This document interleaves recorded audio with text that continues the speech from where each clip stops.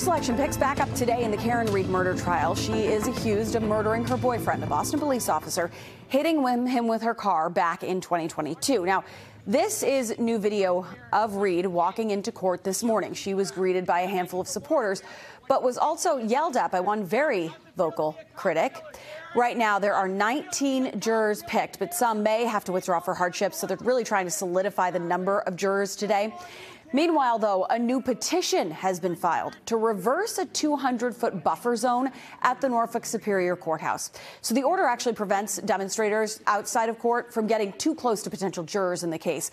The lawyer who filed this petition argues, though, the order violates the First Amendment. So the state of Massachusetts has until today to submit their case before the SJC can make a final decision. Testimony, by the way, in this case could start on Monday. And we want to remind you that NBC 10 Boston and our sister station, NECN, will have continuing coverage of the Karen Reed trial. We will carry all the testimony live for you on NECN, NBC10Boston.com, and on our streaming platforms as well. You can also find a breakdown of this trial and the witnesses all on our website.